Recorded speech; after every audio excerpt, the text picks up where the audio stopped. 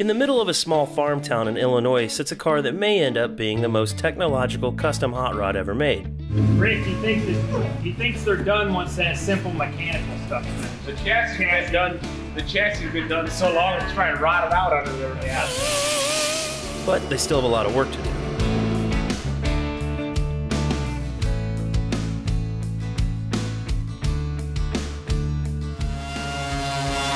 So in the Rad Rides shop, there's a permanent fixture who the staff couldn't live without. We call him Chief, and he and Troy became lifelong friends when Troy helped him fix flat tires on a bike he was riding over 30 years ago. Where's Sherlock? Where's Moose? That's car show. Car show? He's become a part of everyone's family, and like it or not, he also changed everyone's name. If Chief names you, that's it. That's the law. And Adam's uncle. Adam's uncle. A movie star pants. Yep. Chuck. Chuck. That's Chuck. He shakes his head like no. Rick, he's Johnny Boy. Johnny Boy? So I don't know how he came up with that. Yeah, Rick's Johnny Boy. Casey knows Casey. Huh. Yeah, Lawrence is Lauren. Lauren, okay. Lauren and Warren's Lauren too, so you got Lauren, yeah, you just gotta know. One does this and the other goes. Customers. Maniani.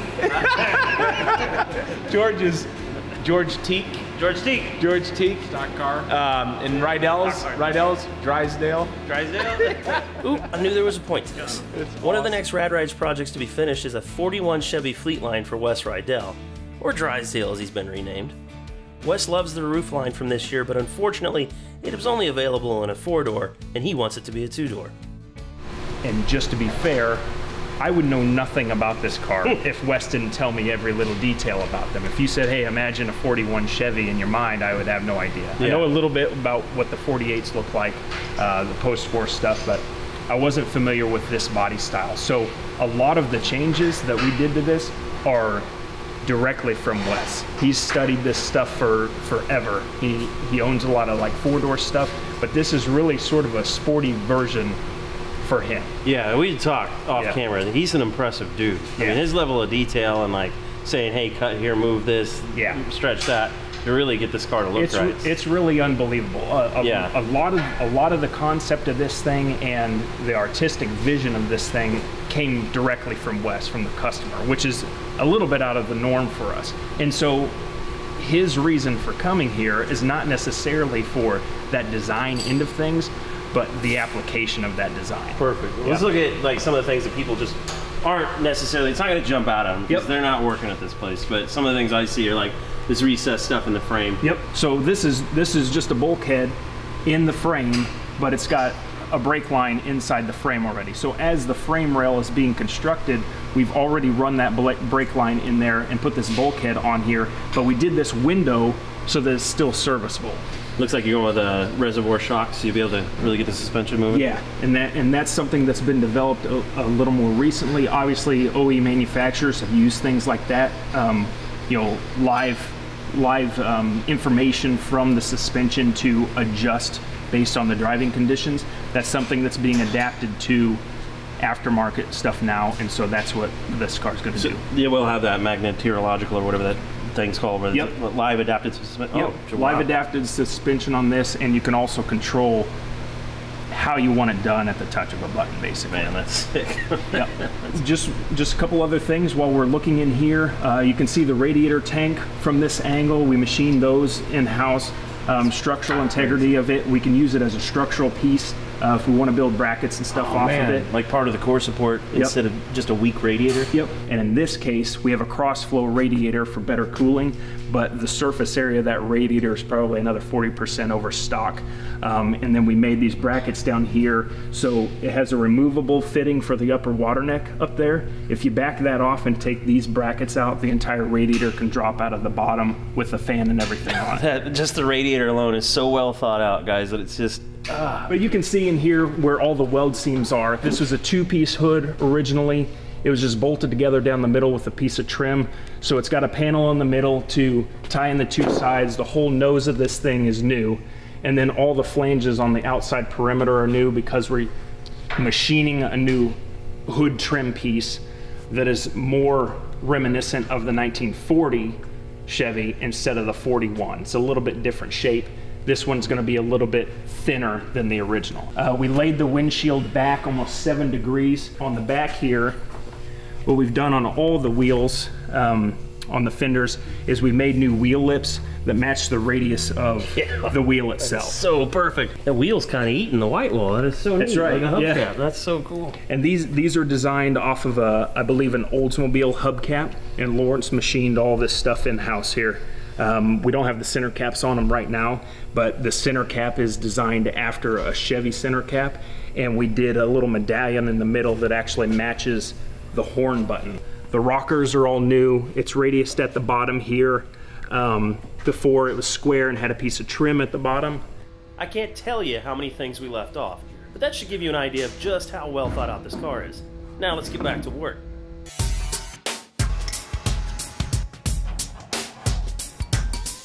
Here, everything gets designed for functionality as well as aesthetics. All you're doing then is you're just covering like the front to a little bit past. Even the air filters for the engine on the 41 require some serious conversation. Put one of the side panels, at least hold it up there and look and see, like if you pull the filter out further so you can actually have room for this, that it still has room. Go up in there, Gary. Just see what kind of room you got. The guys looked over available space behind the grille and realized that water could be a problem. They could actually reach the air filters getting into the engine. Nothing a little ingenuity can't fix. What we're doing here is we're starting to lay out and build the deflectors for the air intakes, and what we're trying to do is we're trying to keep any moisture, if you get caught in a rainstorm or something like that, from getting sucked into the air filter, because they are kind of sitting out in the open grill. So what that'll do is that'll cover the front and kind of wrap around to the bottom side of the filter, and then we'll have a return on the bottom of it to deflect any air to keep it from getting attached to the bottom and getting sucked back in for the water, so the filter can't drop back up. So what we're starting to do here is just kind of lay it out of aluminum, and it'll sit about an 1/8 inch or so away from the filter, so the air can still obviously get sucked in, but so there's not a whole heck of a lot of extra room being taken up that doesn't need to be. And then there'll be a flange that actually winds up getting made that'll kind of wrap around, and then there'll be a bracket that gets welded to here that'll be drilled and tapped for 3 mount screws, so that way this will wind up just kind of saddling in like that and covering up the filter to block any airflow from sucking in any excess water. The air filters aren't the only piece of the puzzle being worked on.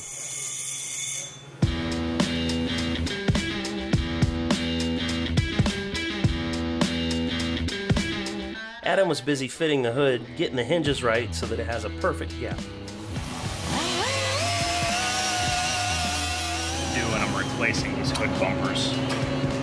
These are the ones that were in there, and these are a different size here.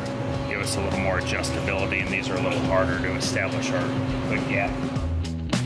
Given the fact that the hood is actually a moving part, it's very difficult, especially one like this on an older car where it has a ton of shape and the gap isn't on top of the hood. It's actually visible from the side of the car.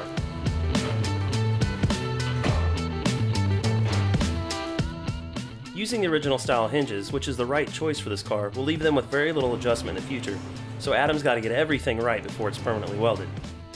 Looks like he's got the hood fitting like a glove, but Troy's already moved on to the next project. This looks done now. Can you do the doors? No. Got lots of details left. This whole time Rick had been quietly working on the back of the Fleetwood, finishing the trunk, and this was by no means an easy job. Rick, this thing's looking different. Yeah, it's a little bit different than the last time you saw it. How much of the original skin basically is left? Because last time we saw it, it was just the inner structure, but you had a lot going on with modifying the inner structure and getting this to work. And the principal reason for all that was more than just shortening this, right? Yes. Okay. So as far as the other body modifications that have been done to it, everything kind of got raised up an inch.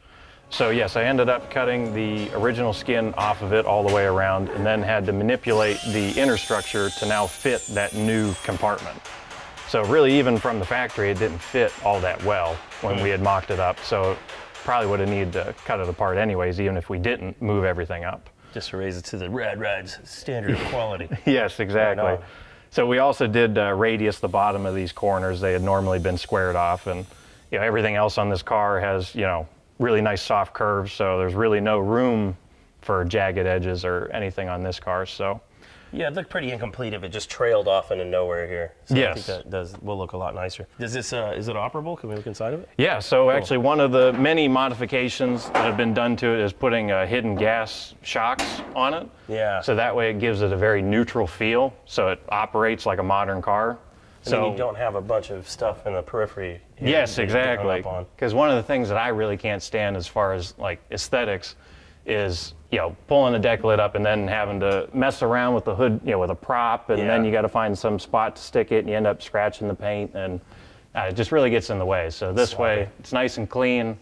You know, Wes really uses these cars, so he's going to be coming at it from all angles with folding chairs. So we need to have easy access so he can leave the car show quick. That's cool that he uses it so well, and I'm guessing that's part of why. Other than aesthetically, like you still have the mechanical handle on everything like that. Is Yes. that a Wes thing? I mean, does he not have any shaved door vehicles, or is it just based on each car, like aesthetically, whatever works for the car? Yeah, it's really the theme of this car just in general is still having that old aesthetic, but having all the modern components hidden. That way it doesn't take away from that aesthetic. Sure. So everything, we want everything to look as if you didn't change anything, which may seem kind of crazy, but you know, once you really start using it, you know, everything just has a better feel to it. Definitely. And I've noticed this is already epoxied as well, so I mean, you're done, right? That's pretty much, it's ready for paint. Yes. I noticed you didn't roll the edge over of the deck lid. What was the reason for that? You know, No. Normally there's that. And then, I mean, I get it. You'd have to deal with some inconsistency because to get that rolled lip all the way around to look uniform is very difficult. And then here, you've just edge welded it, right? Yes. Okay. And that's kind of, I mean, risky.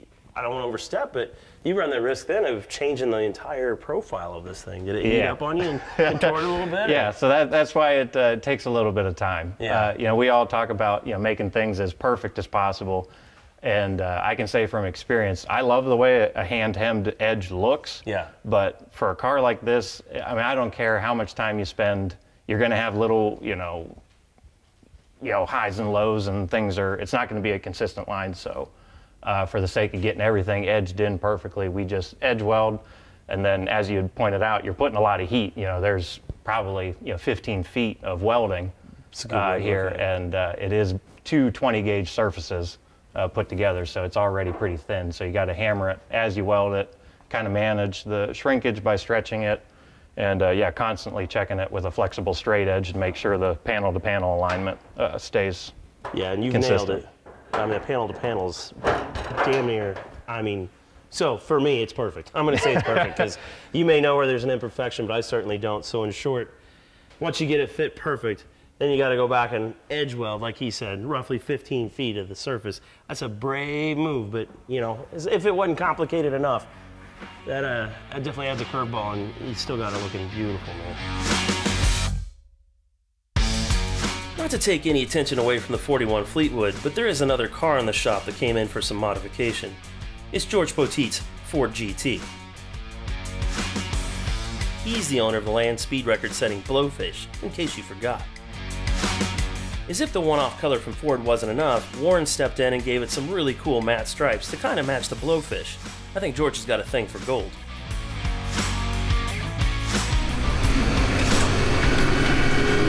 Oh, Lawrence!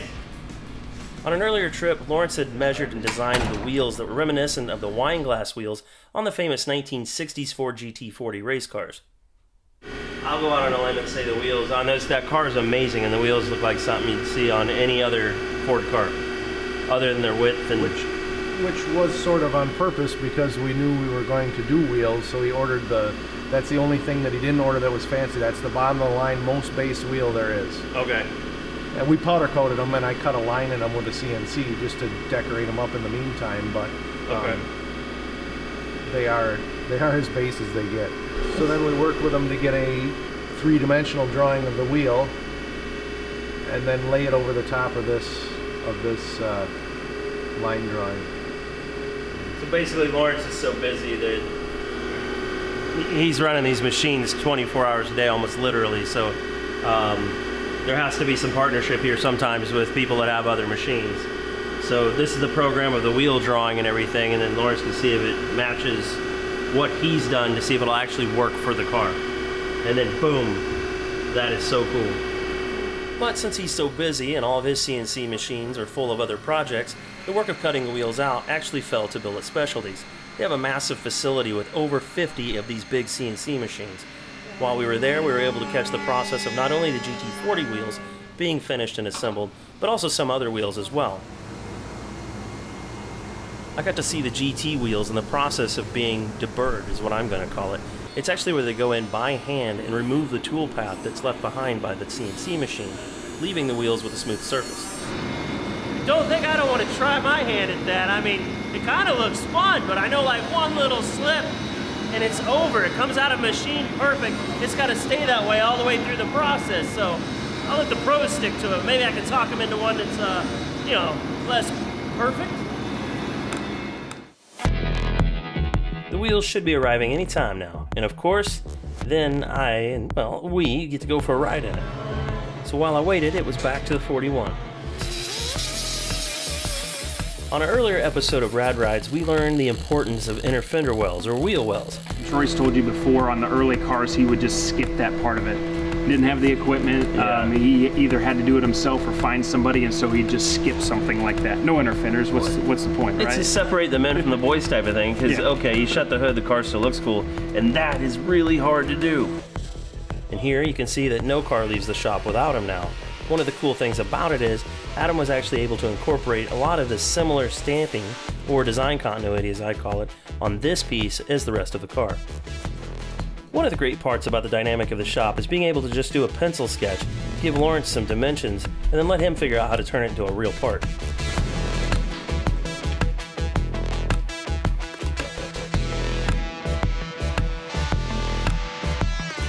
Rick, are you on them taillights already? Yeah. Man, I should have got here on time this morning. Those were just on a bench yesterday. Yeah, well, you know, Troy, there's no time to sleep around here. That's a good point. Gotta make stuff happen. Yeah.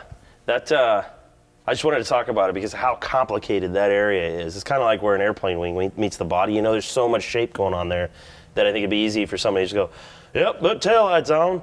But man, so was there a stock piece like this housing? 'Cause I'm assuming that's a aluminum one Lawrence whipped out? Yes. One of them guys. What's his face back there? Yeah, that guy that hides in that back room? Yeah, Lawrence.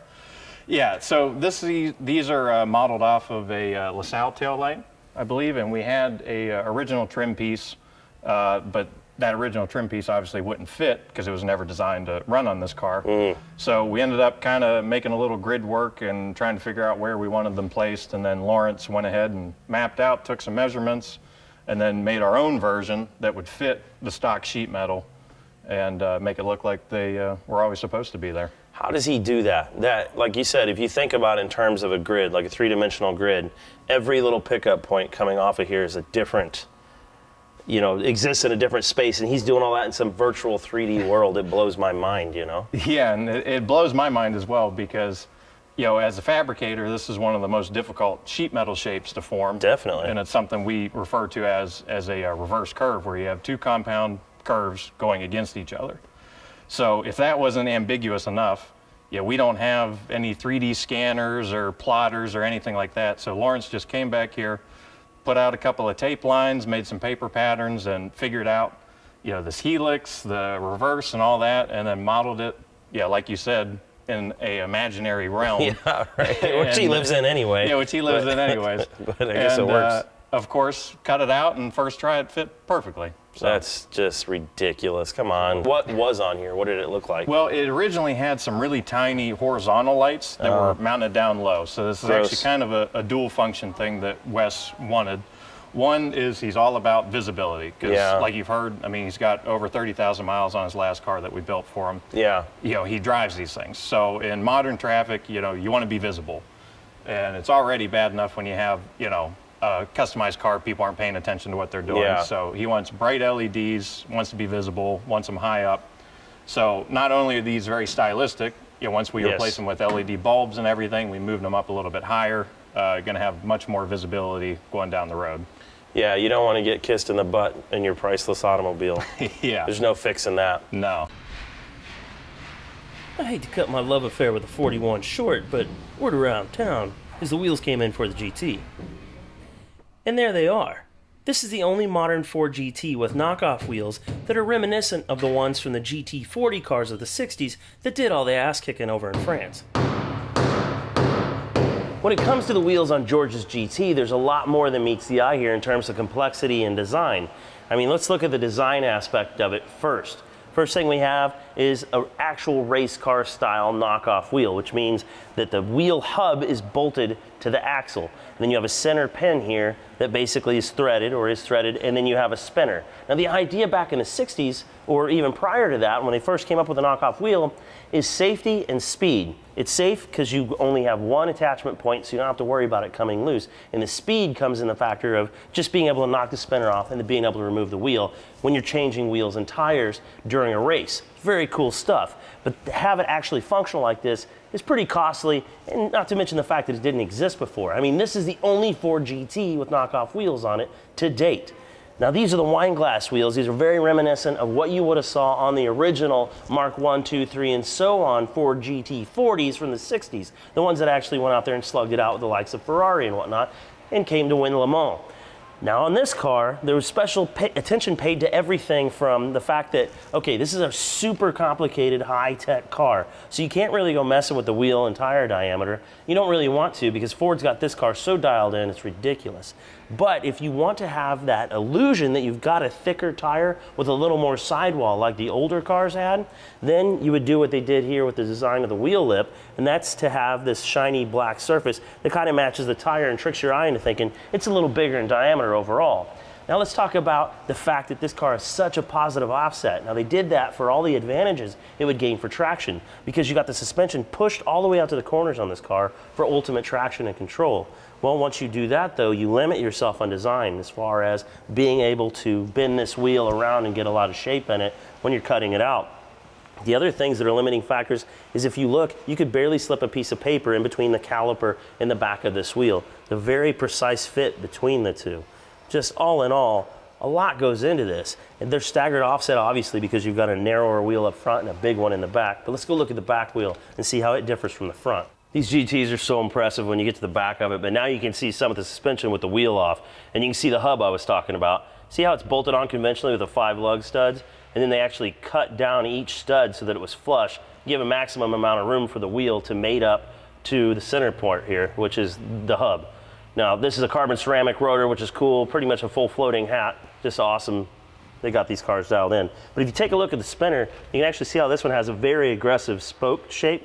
So that's the difference between the front and the rear, one of them. And that's basically just because the wheel is so much wider and has a different offset, so they're able to take advantage of the design characteristics and things like that. So the rear wheel is really fun to look at on this car because you actually have a little bit of offset, a little bit of a lip here, and just that width is just so cool to look at. All business, man. Hardly any tread on this tire, basically is slick. And that's the type of things you don't want to mess with that Ford had set up right. So to blend all of those ingredients together, it's a pretty difficult challenge. Pretty costly one too. One of the most significant things about owning this car, other than it's so cool and very expensive, is the fact that it came with some pretty rigorous standards for ownership. Most people had to be invited to buy the car, and if you weren't invited to buy it, you actually had to fill out an application, which involved some boxes needing to be checked, like prior ownership of a previous generation GT. Yes! Little burpee. Little park throttle. My God. First impressions about driving the GT is just how much power that little V6 turns out behind the seats. There's no way that's just a twin turbo V6. We'll put it in track mode. Oh my God. Wing just, the wing just went up. That's nasty, man. Isn't it? Dude, I saw it on the screen there in front of you. Oh, I mean, this sumbitch is laying on the ground right now. That is awesome.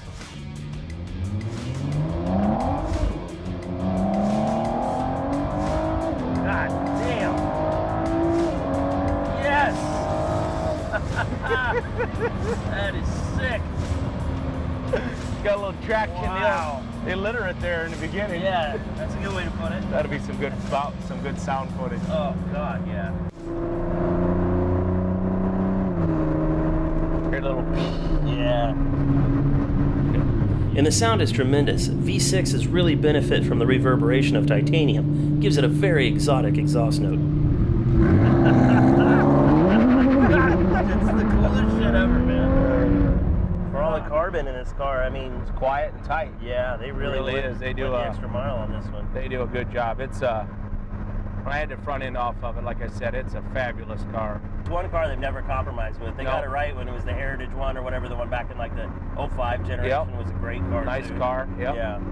That's the only car that's kept its value or increased Yeah. from day one. Were you telling me that?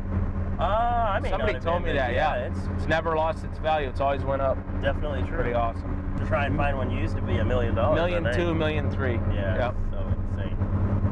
So in essence, we're sitting at $1 million. Yeah. Here. And it's comfortable. I mean, Oh, it is. shit, you could go cross country and it easy. People look at it and this and that, but I mean, honestly, once you're in it and driving it, it's comfortable. You talked me into it. Yeah, see? Yeah, You ready? we're stuck in You it ready? anyway. Let's get do some it. gas. Sure, we can talk somebody into filling it up for us. Yep. This car feels a lot like an open-wheel race car, just like an Indy car. And in fact, I think that the body, while beautiful, is only there to cover up the wheels and tires for aerodynamics, because it really does feel akin to an Indy car with inboard suspension and the super long control arms. Gotta get back in time. The fit and finish of these cars is impeccable. Ford just nailed it. The cars are so smooth on the road, but once it goes into race mode, these things are all business. Watch this trailer tire tip off. Yeah, I know, that's what I'm gonna.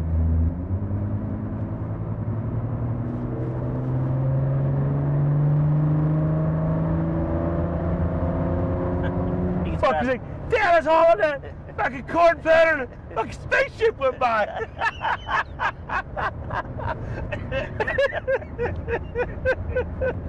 Oh, damn, there's I don't know what it was. Yo, damn, I'll see the I don't know what it was.